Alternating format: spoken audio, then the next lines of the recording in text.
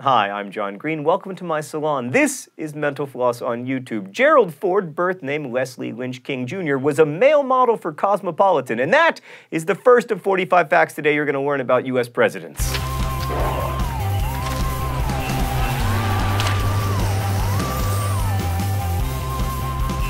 To stay fit, Herbert Hoover and his personal physician invented their own sport, Hoover Ball. Why haven't you seen the highlights on SportsCenter? Well, mostly because Hoover's presidency was a failure in every regard. Also, the game was like a cross between volleyball, tennis, and dodgeball, except much more terrifying because it was played with a medicine ball. Speaking of Hoover and sports, young Herbert was the manager of the football team at Stanford, but he was a little bit Holden Caulfield about the gig. At the first Stanford Cal game in 1892, for instance, he forgot to bring the game ball. Noted pugilist Teddy Roosevelt said he cut back on boxing in the White House because it was rather absurd for a president to appear with a black eye or a swollen nose. Equally absurd? Throwing a Swiss minister to the floor during a judo demonstration, which Teddy Roosevelt also did at a state luncheon, even though Switzerland is neutral. Incidentally, during his inauguration, Teddy Roosevelt wore a ring that contained an honest-to-God lock of Abraham Lincoln's hair, which becomes slightly less weird when you know that in 1865, Teddy Roosevelt watched Abraham Lincoln's funeral procession in New York City, and apparently it left quite an impression. And speaking of Lincoln's hair, it was amazing. I mean, historians talk about how remarkable Lincoln was as a man, a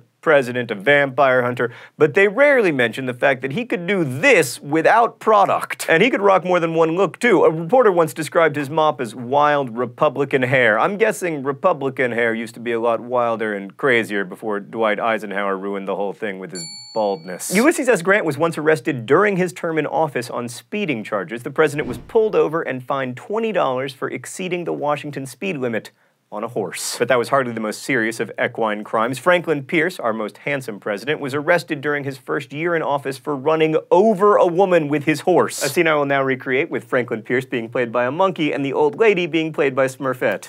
Oh, come on. That was terrible, Franklin Pierce! Anyway, the charges were eventually dropped due to lack of evidence / him being president. Speaking of horses, Bill Clinton is kind of a brony. When he appeared on Wait, Wait, Don't Tell Me, he aced 3 questions about My Little Pony Friendship is Magic. By the way, we learned on a visit to the Clinton Presidential Library that his cat almost had its own Super Nintendo game called Socks the Cat Rocks the Hill. Richard Nixon proposed to his wife, Pat, on their first date. Pro tip, that is not a good idea. Then he obsessively pursued her for 2 years until she finally said yes. Also not a good idea. But it gets weirder than that, because to spend time with her in the interim, Nixon acted as Pat's chauffeur, driving her on dates with other guys. That's not creepy. But perhaps creepiest of all was Nixon's favorite snack, cottage cheese with ketchup. President Warren G. Harding bet a priceless set of White House china on a poker game and lost. Not the only example of corruption in his administration. In 1988, George H.W. Bush briefly considered naming Clint Eastwood as his running mate. Instead, he chose Dan Quayle. Van Buren's entire autobiography fails to mention his wife. In 1965, President Lyndon Johnson issued the first Medicare card. The recipient? Harry Truman. And speaking of Truman, for his birthday in 1947, Harry's pals had a bowling alley installed in the White House, but he hadn't bowled since he was 19 years old. He also, contrary to popular belief, never granted clemency to a turkey. Several history sites claim that Truman was the first president to pardon a Thanksgiving Day turkey, but the Truman Library can't find any documents, speeches, newspaper clippings, photographs, or other contemporary records tying him to the custom. According to their research, the one time President Truman was given a live turkey for the holidays, his family did what people expected them to do. They ate it. So who was the first president to give a bird a pass? John F. Kennedy. In 1963, Kennedy announced that he wouldn't eat the turkey he'd been given. Instead, he sent it to a farm upstate where it had plenty of space to run and play and gobble and contemplate what its country had done for it. The first president to host an Easter egg roll on the White House lawn? Rutherford B. Hayes. The first president to host a prom? Gerald Ford for his daughter Susan, who was all like, "Dad, this is so embarrassing. Why can't we have a prom in the Hilton Ballroom like everybody else?" The first to own a Muzak franchise? Lyndon B. Johnson, because you can't build a great society without terrible elevator music. Incidentally, before he was president, Grover Cleveland was president. But before that, Grover Cleveland was a hangman. As sheriff of Erie County, he personally carried out 2 hanging sentences to save his district money, which is probably not what the town meant when they were like, you need to start closing some of these loopholes. Anybody? Loopholes? No? Sorry. The great William Faulkner once refused an invitation from President Kennedy's White House. Why, that's 100 miles away, Faulkner explained. That's a long way to go just to eat. Upon hearing the news of the notoriously quiet Calvin Coolidge's death, Dorothy Parker reportedly asked, How can they tell? In 1933, an assassin shot at Franklin Delano Roosevelt 5 times while Roosevelt was giving a speech 5 people were hit. None were Roosevelt. And now let me share with you an excerpt from Ronald Reagan's diary from October 17, 1984. Little Drew Barrymore, the child in E.T., was one of the children I met.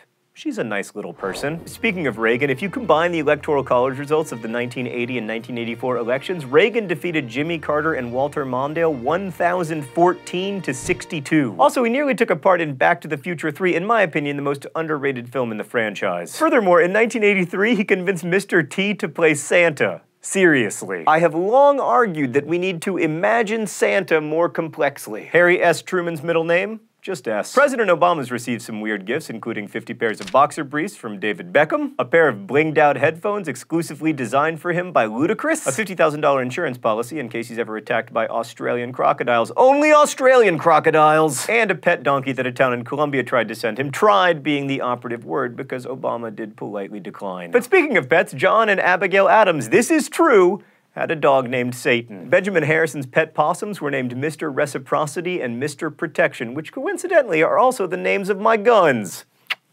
And Teddy Roosevelt's kids had some tremendously named guinea pigs. Dr. Johnson, Bishop Doane, Fighting Bob Evans, Father O'Grady. For a better name than all of those, we return to my portrait gallery. By the way, that is my family. Jimmy Carter once wrote a children's book called The Little Baby Snooglefleeger. That's right. Snooglefleeger. Thanks for watching Mental Floss on YouTube, made with the help of all of these nice people. If you have a great question you've always wanted the answer to, submit it in comments and we'll try to answer as many as we can at the end of each video starting in April.